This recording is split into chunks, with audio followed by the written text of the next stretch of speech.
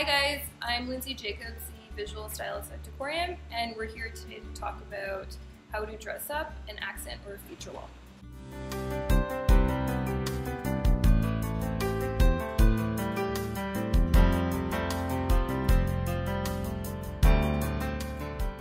Okay, so first what we did in this room is to create some architectural detail and some interest to the otherwise pretty boring and flat wall. We added the chair rail as well as the picture molding.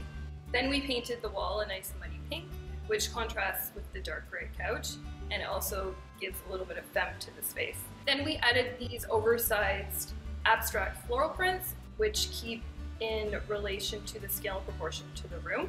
Since the ceilings are so high and the couch is so large, we were able to accommodate these large prints. And lastly, what we added on the side to fill in the negative space on the wall is the black sconces that also create some nice contrast with the pink backdrop. So because the room was not able to accommodate side tables or accent tables, what I opted for was this large floor lamp, which is in a nice matte black finish, and it contrasts with the nice pink wall.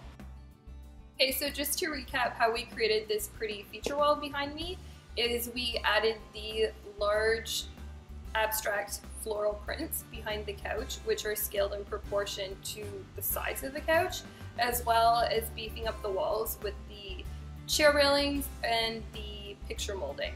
And the lighting just helps to reflect some of the light in the picture and bounce some light around the room. And that's how you create a pretty feature wall.